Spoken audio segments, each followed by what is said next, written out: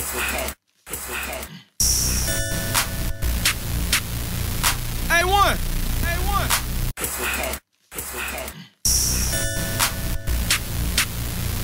A1. A1.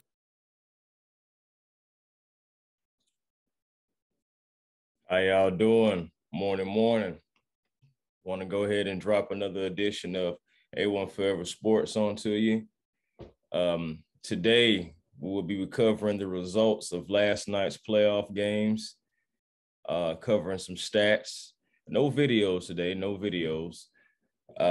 Still working a few things out on that, but still just wanted to give you guys, some of my thoughts and reactions on the playoff games from last night. Going to start with the Miami Heat and Philadelphia 76ers game here. And the Miami Heat, they came out with a closeout mentality. They won 3 out of the 4 quarters as far as like points, and also won the total rebound battle 49-35. Now the Sixers did win the points off turnover battle, but they still got pushed around in the paint by giving up 62 points. Early in the game, just want to spotlight this, that Danny Green went down with an apparent leg or knee injury. Definitely wish the best, kind of still looking for pretty much details and everything about what's going to happen. I'm pretty sure he has to do MRIs and all that good stuff like that. So I'm really hoping that Danny Green is all right. That looked real ugly when Embiid rolled up on his leg. And so that's a big loss. I mean, Danny Green is not the Danny Green he used to be, okay? He's not. But he's still a solid defender, I'm saying, in some cases. And I mean, he still can shoot the ball. I feel like his shooting has gone down a little bit over the years, but I mean, he is getting older. But definitely big loss for the Sixers, and I hope he'd be able to make a speedy recovery in the offseason. But okay, a few personal stats from the game. Tyrese Maxey, really like Tyrese. Been following him since Kentucky, and he's really starting to get more playing time, and I absolutely like that. I feel like they should have gave him more playing time actually when the Sixers played the Hawks last year. Actually, that was just my personal, but I already know, you kind of got to wait in line, wait your turn, follow the court and all the stuff like that. But I really expect Tyrese Maxey to take another step next year. Going up, I definitely believe that is his starting point guard job to lose. I mean, I know they got Harden over there, but really, Maxey can be the point guard, or if y'all just want to keep it in Harden's hands, that's on you. Definitely has to be some adjustments made to the Sixers in the offseason, though. Speaking of James Harden, he gave you 11 points and 9 assists in pretty much an elimination game at home. Man, that's tough, man. That just won't do it. And it begs the question on if James Harden is actually this washed or whatever. I mean, it's going to beg the question. I know they haven't had a full season, and Embiid was a little banged up and stuff. So you're definitely going to still like put some pieces and something together, because you can't bring that same team, some player for player back. You got to get better somewhere. So we'll see what the Sixers do. We will see what the Sixers do. As far as Embiid goes, he scored 20 points, 12 rebounds. And some of you would probably say, okay, we got a double-double. Yeah, but he also shot 7 for 24, including going 2 for 8 from 3. 2 for 8 from behind the arc. So that's like 29 and 25% for the ones who care. And for the ones who are saying, man, that's a lot of bricks. I mean, yeah, it's just, you know what I'm saying? He, in his defense, you know what I'm saying, he did have, you know what I'm saying, that orbital bone that he was dealing with. And he did come back to help the Sixers win 2 games. So, you know, that's another thing that begs the question, what if? What if Embiid was healthy? I'm going to touch on something that Embiid said later on here, coming up in a few seconds. But also, the thing about Miami,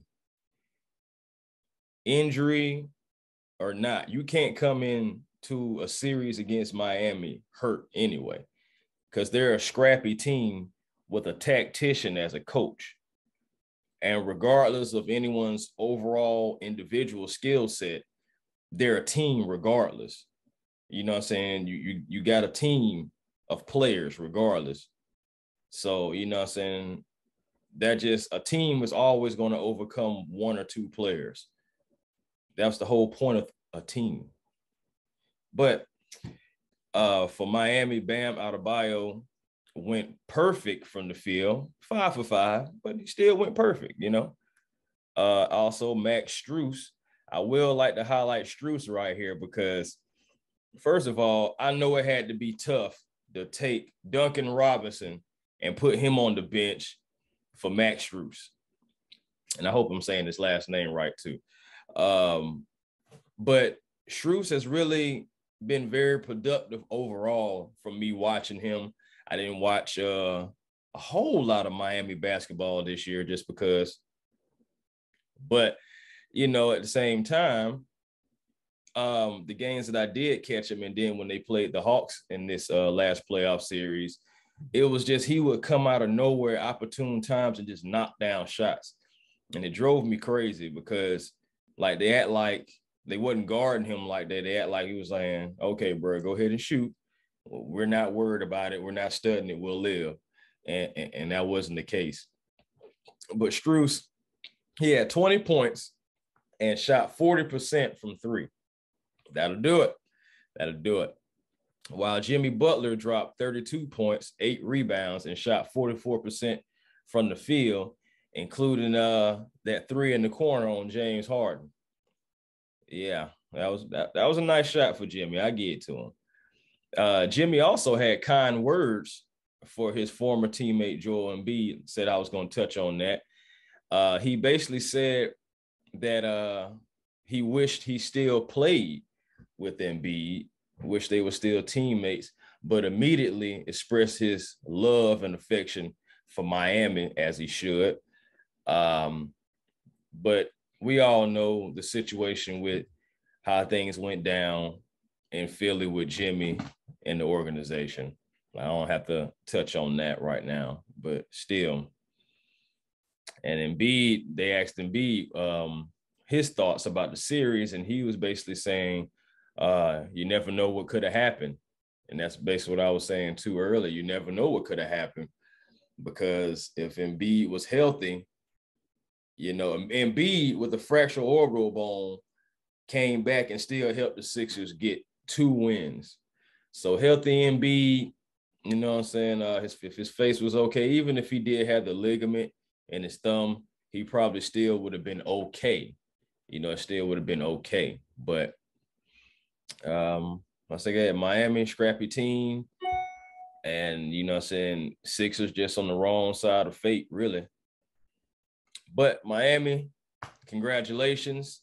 They advanced to the ECF for the 2nd time in 3 years. Also, Miami is waiting on the winner of Milwaukee and Boston. And I'm waiting to see what that game is going to hold as well.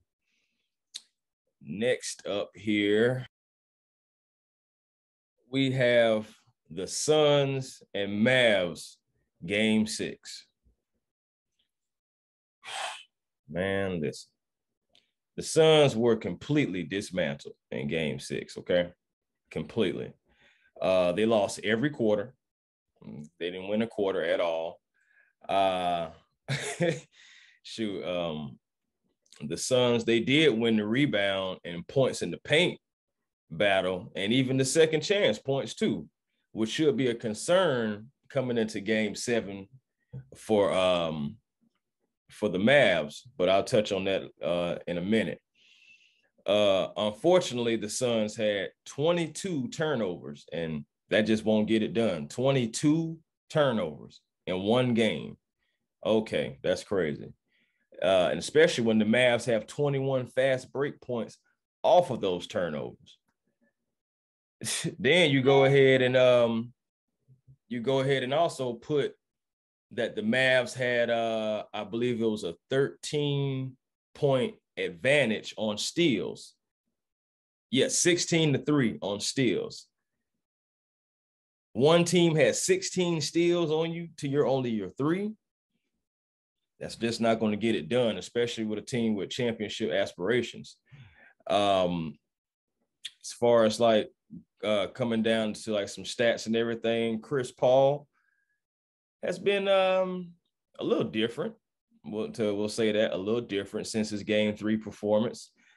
He did shoot 57% from the field, including going 3 of 5 from 3, but still 4 assists, 2 rebounds, and 13 points overall.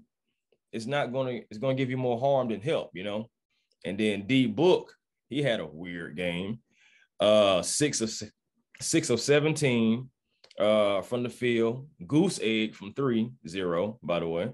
He didn't score in the second quarter at all. He didn't score. And then he had the deals going because he went 3 for 10 in the second half, resulting in only 19 points. Suns fans, I'm going to tell you, DeAndre Ayton cannot be your leading scorer when you have Book and the point guard on the floor. They call Chris Paul the point guard for a reason. And I mean, Book, he can play, man. He can shoot that basketball. He really can. But last night, they both had off games. I said Ayton had 21, I believe. And he can't be the leading scorer, not with them two on the floor and healthy. Like the last time Chris Paul had a performance like this was when he was hurt. I mean, he had got hurt against the Lakers last year or something like that. And he was kind of laboring like the whole playoffs and stuff. So I hope that he's not hurt. I really don't want Chris Paul to get hurt because it seems like he always gets real close. And then all of a sudden the injury comes up. And I really hate that for him. And I really hope that he's not dealing with nothing internal and just not telling anyone. I really hope that he's healthy. And I really hope no matter what the playoff situation happens, that he continues to be healthy and goes forward. I know the whole Suns team was horrible and they seemed like they were out of sync everywhere, offense, defense, just everywhere. They seemed like they were just out of sync all night. And Dallas, however, came out with that talk that ish now attitude. You know, it was a little scuffle or whatever at the end of game 5. So they came out ready to play. And Dallas had 4 guys in double figures. Yeah, 4 guys in double figures to Phoenix's 3. Then also the Mavs had 6 players to shoot over 40% from the field. Spencer Dinwiddie was 5 out of 7 from the 3-point line. That's 71%. And then you had Magic Man Luka, who almost notched a triple-double. He had 33, 8, and 11. So game 7, I'm looking forward to it. Sunday is going to be great. This is Chris Paul's 8th game 7, I believe, with his 4th franchise. Because, you know, he had the Clippers, he had the Hornets, he had OKC, that game that they lost against Houston. So you have that going on. And then you also have Luka and the Mavs, their 2nd game 7 after losing to the Clippers last year. Luka had a stellar game, but it just wasn't enough. So with both these guys coming off of game 7 losses, pretty much I expect to see the best version of Luka and the Mavs, and I expect to see the best version of Chris Paul and the Suns.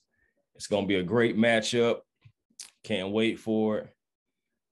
But pretty much this is going to end my quick little segment here about the results of last night's NBA playoffs.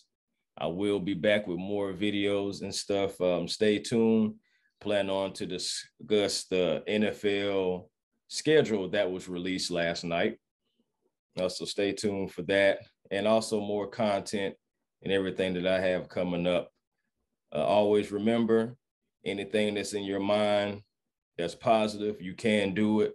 And remember, positive energy always creates elevation, and that's how you get your peace. You can do whatever you want to do, whatever you put your mind to. All you got to do, just hop off the porch. All right? Y'all have a great one.